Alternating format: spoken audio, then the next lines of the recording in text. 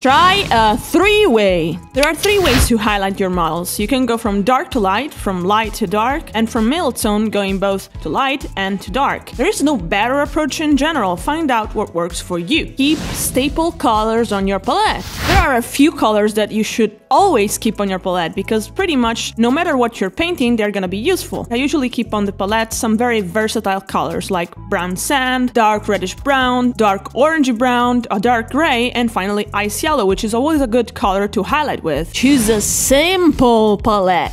Pick 1, 2, max 3 colors and fill the rest with more neutral colors, always trying to incorporate each color in every part of the model. That's the main secret of creating a cohesive color scheme. Don't blend everything! I know smoothness is kinda cool, but at some point you realize that with enough layers and enough contrast you won't even notice the unblended areas.